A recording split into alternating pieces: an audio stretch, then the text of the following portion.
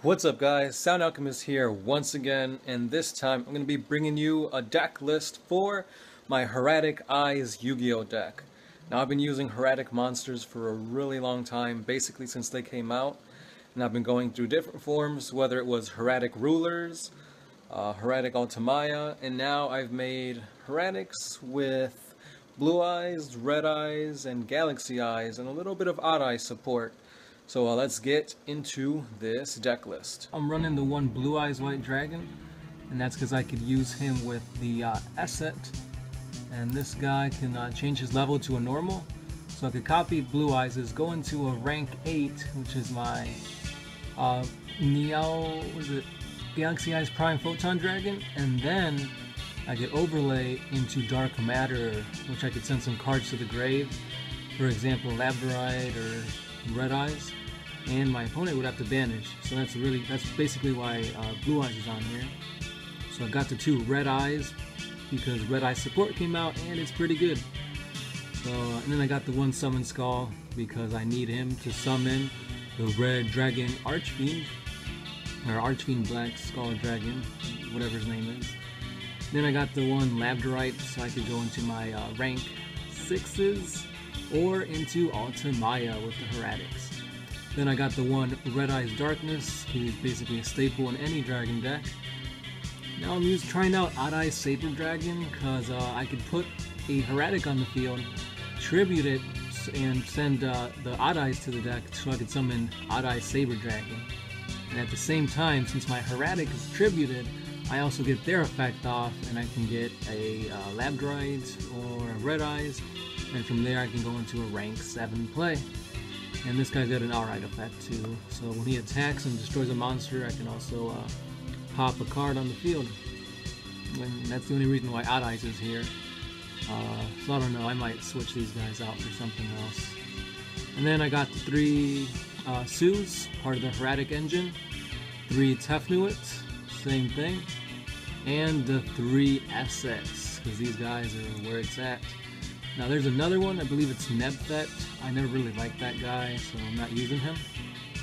And then I've got the 2 Manju of the 10,000 Hands. These guys are in here so they can search for my Lord of the Red or his Transmigration. And I can, for any reason, if I have to, I might XYZ into a Rebellion Dragon. And then I've got Keeper of the Shrine, big booty defense. And his ability is really good, so he can come back from the grave if one of my dragons is sent there. And then I got 2 Black Stone of Legend. Really expensive card, but it's really good.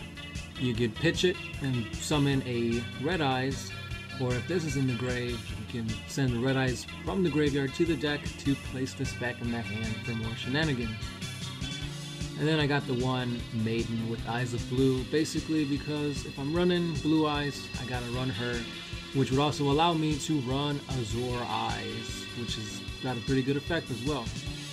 And then the one Lord of the Red, because he was one of my favorite cards in the anime, and now that he's here, he's got a pretty good effect. Which whenever an effect is activated, I can destroy a spell card or a monster. And then I got the one Allure of Darkness for that draw power. 1 for 1, so I can get either a Maiden or a Black Stone of Legend into my hand. I got the Galaxy Cyclone. I got the one Red Eyes Fusion, so I could summon out the Archfiend Black Skull Dragon. Regeki, staple. 3 Hieratic Seal of Convocation, which allows me to search my deck for any of the Hieratic monsters. I got 1 Cards of the Red Stone for draw power, but I might switch it out because I rarely see it, and whenever I do see it, I don't have any Red Eyes to use it with. I got the 1 Dark Hole, the Dragon's Mirror, which is really good, which lets me summon first of the dragons. I got the Transmigration for the Lord of the Red. I got a Mystical Space Typhoon, and then I've got 2 Scrap Iron Scarecrows. The reason I have these is because of this baby right here, Altamaya Zoki. Anyway, on to the extra deck. I got the 1 XYZ Rebellion Dragon, because I can summon it. I'm only using 1 Attune. I had it to 2, but I usually never brought 2 out, so I lowered it down to 1. I got the Big Eye so I could suck up your monsters. the Dragon Charger so I can go through the opponent's defense and inflict damage. And then I got the Draco Sack for the epicness. And now the Red Eyes Flare Metal Dragon, really good. It inflicts 500 points of damage, which ends up being a lot over time. I got the Prime Photon Dragon so I can go into my Dark Matter. Probably one of the MVPs in the deck. I got the Clearwing Synchro, which looks pretty badass, and he's got a good effect too. I got Michael, which allows me to banish things, which is really good. And then I got Beals, another boss monster in the deck, really hard to take out. I got the Azure Eyes, because why not? And then I got Altamaya, which is my go-to guy in the deck. Really easy to summon with the Labradorite and Hieratics. And I can set any spell or trap face down, and allows me to special summon any one of these three guys. Really nasty when you pair him up with the Scrap Iron Scarecrow, as I've said. And then I've got First of the Dragons, which is really good because he can't be destroyed by monsters unless they're normal, which is really good. And then I got the Archfiend Black Skull Dragon. So that's my deck. And if you look down here, we've got a couple side cards. I got the Galaxy Photon just because he's one of my favorite cards. I had Dark Armed in here for a couple of matches, but I never really drew into him, so I decided to put him to my side. I got the Dwarf Star Dragon Planetar because his effect is pretty good. During the end phase, if it was normal summoned, I can add a level 7 light or dark monster from my deck to my hand.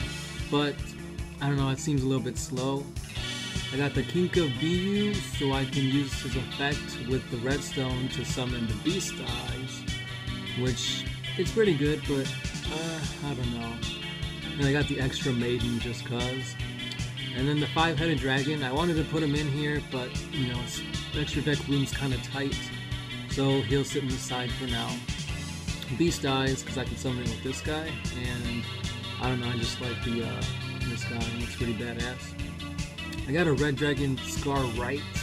This guy just looks badass, and I really want to put him in, but I don't know, I might take him off for like, I don't know, a Draco Sack or something.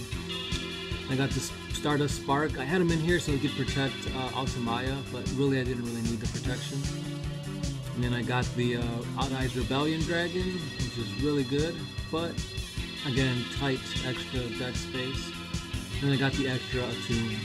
I got another one here because I thought if I put in 2, maybe it'll work better, but again, it's not really doing much.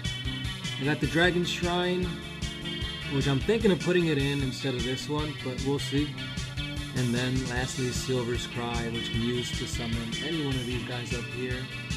But, I don't know. I'm still thinking about it. So that's my deck, you guys. What do you guys think? Here we have a crazy tag battle with my Hieratic guys, and my partner's playing the Skull Servant deck.